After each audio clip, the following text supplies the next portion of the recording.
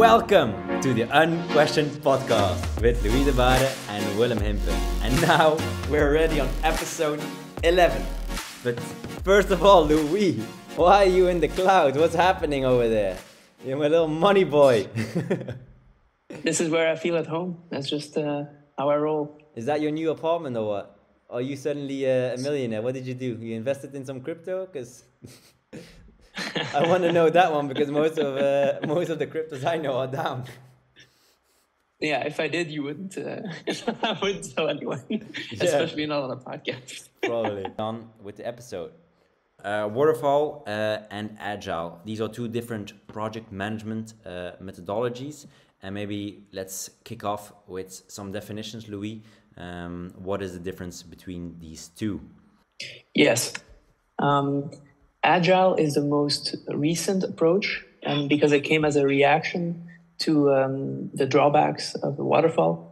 And yeah, Agile is a lot safer because it's iterative and incremental, and you get feedback more quickly. Mm-hmm.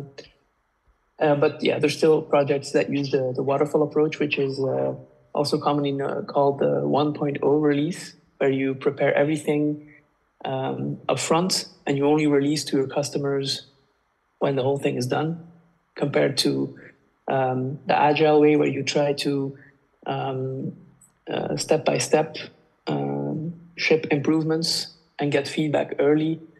And keep building and building and building while your users are already using your product. What I actually see is that Agile is, in my opinion, a better method, because you can constantly iterate over better and better version of your software or your hardware, where Waterfall is kind of, it takes so much time to get feedback from your customers, so you could put in a lot of resources without actually knowing that your product or service will work.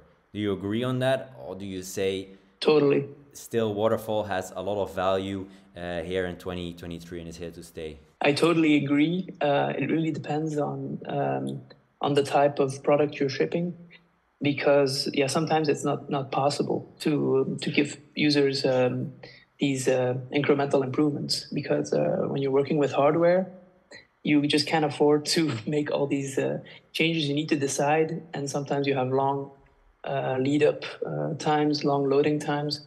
So it's really software that enabled us to move this quickly, to have this quick feedback loop, this quicker turnaround time. So yeah, when you can, you should definitely try to do it. Yeah, I was now thinking maybe for the listeners, an easy example for Waterfall would be like a construction project.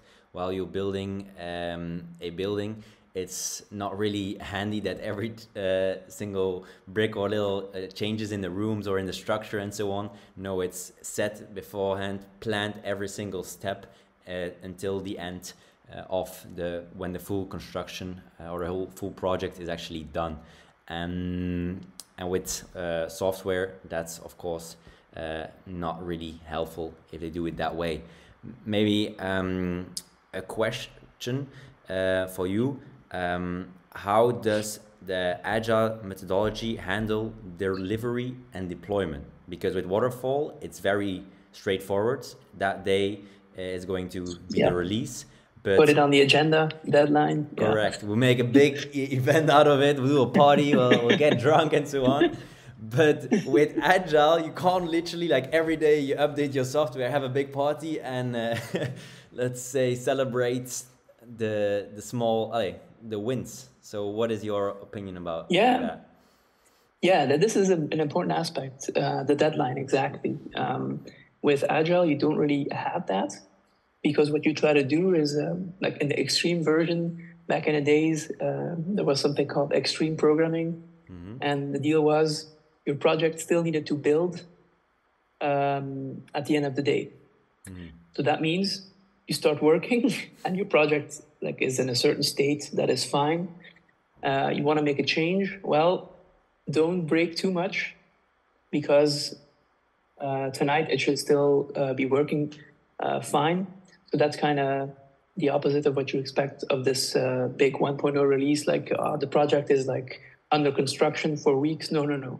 Try to make small safe changes that can easily be reverted and tested.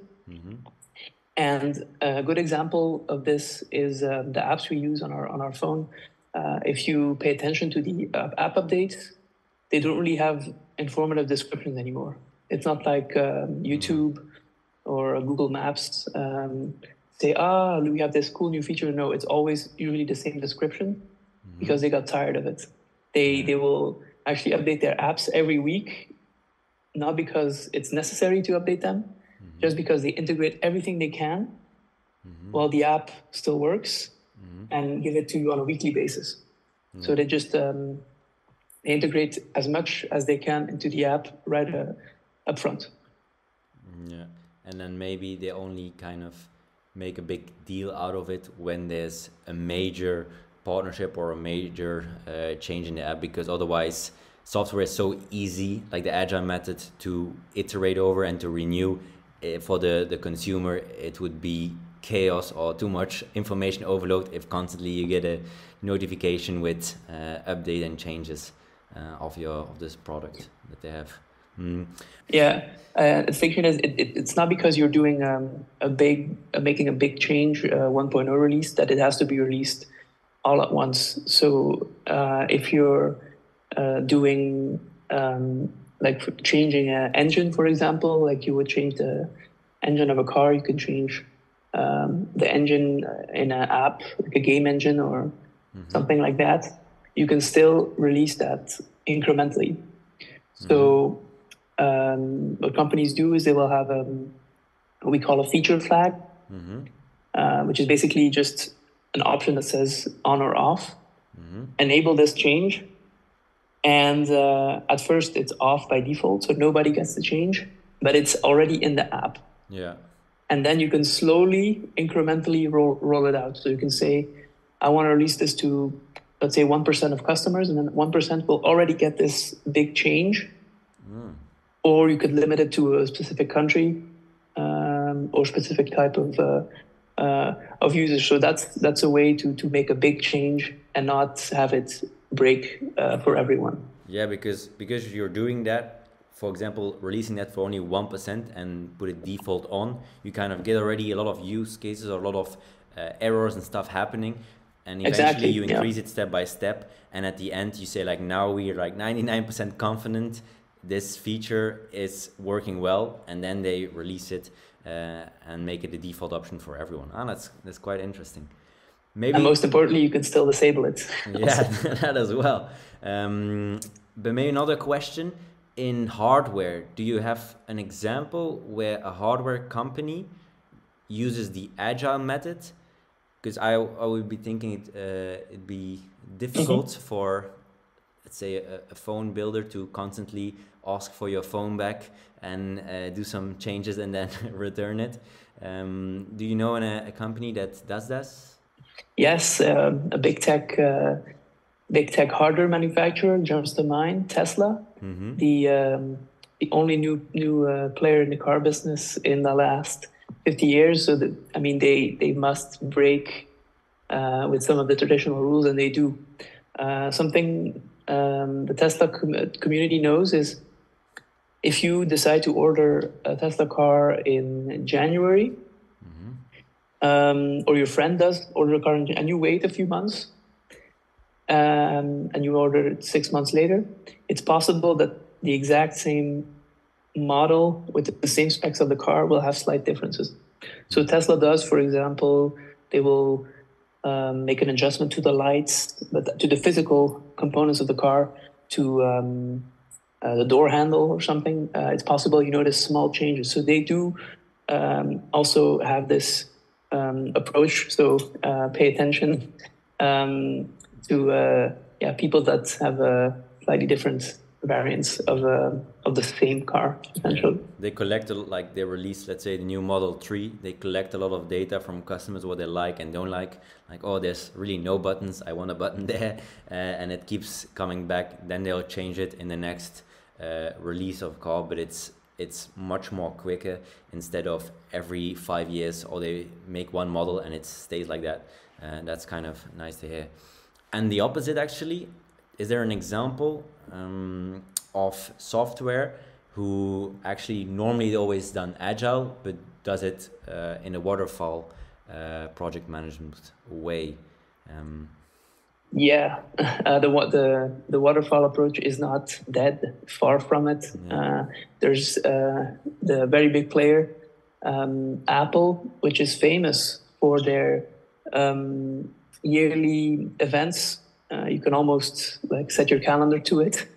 There's always an iPhone in September, and software release for the iPhone, their operating system iOS, is always announced at WWDC, their Worldwide Developer Conference, in June.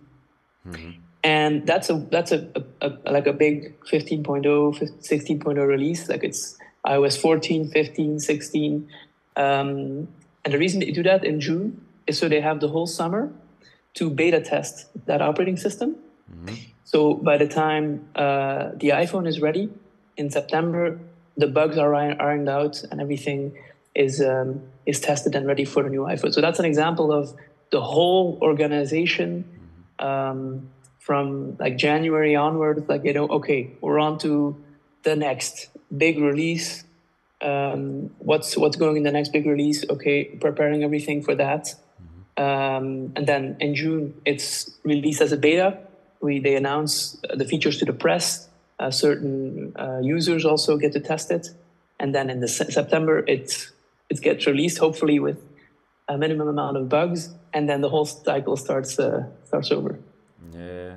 Another example I was thinking of as well is a FIFA game, the console, where it's actually for example, they launch new every year. That's like their iPhone moment, the new FIFA of the next year, and then it's a lot of marketing and hype around that one release date. And often, for example, then all the players want to know which new rating they're gonna get. And you could say like, oh, it's software, it's a game. They could constantly upgrade. A player is injured, get that person out of the FIFA game, but they don't do it. They use kind of the waterfall method. I think as well for marketing reasons, but as well to kind of get everything done with one set date in mind and make it like one point of release to the world, let's say. Another thing I wanted to ask you to wrap up this episode is, are there things actually at Spotify where they do waterfall method and agile method? Probably most of it is agile, if I think so, but are there as well certain waterfall aspects to your job or to the company Spotify?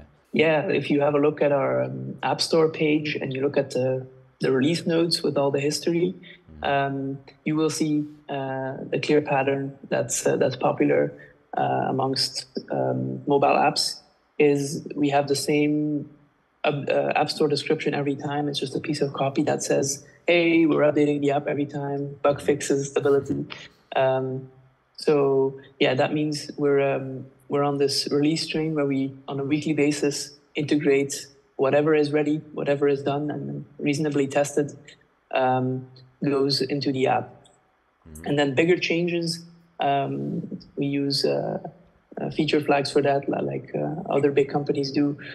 So that means on the back end tied to your account, we will enable and disable certain big features based on where you are, or if you're a part of a test experiment or not. Okay, nice.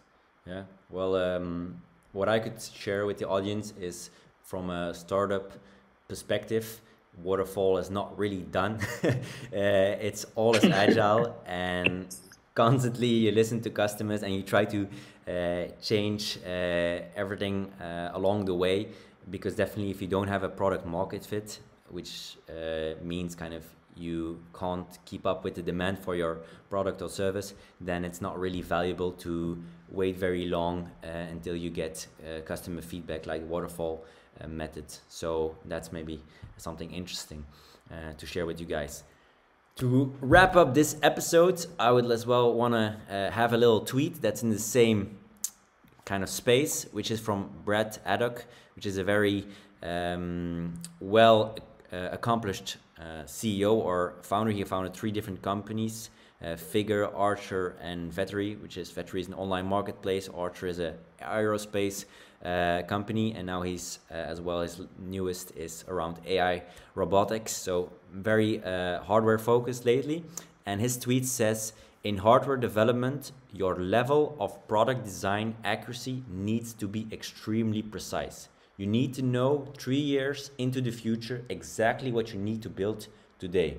I've observed great lessons you can take from hardware designs to traditional agile software startups. So maybe you can give your opinion, or maybe this already shows a lot of things that we've said today in the episode that are true in the real hardware world. Or what is your opinion? Yes, great summary. Hardware is hard. It's just intimidating.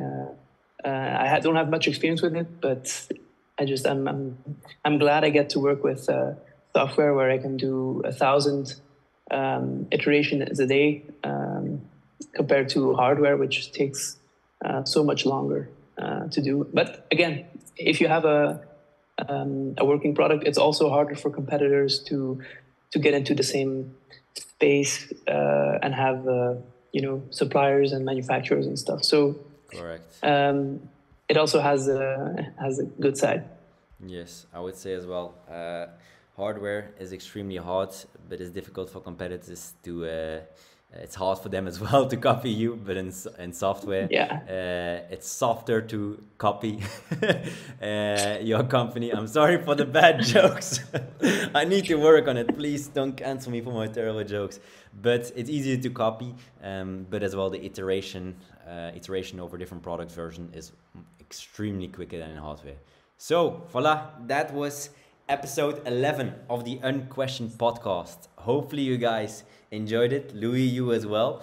And definitely I would say enjoy the skyline over there because will do. It's amazing over there probably. And we'll see you on the next episode of the Unquestioned Podcast, I guess. Ciao. Yes. Bye-bye. See you in the next episode.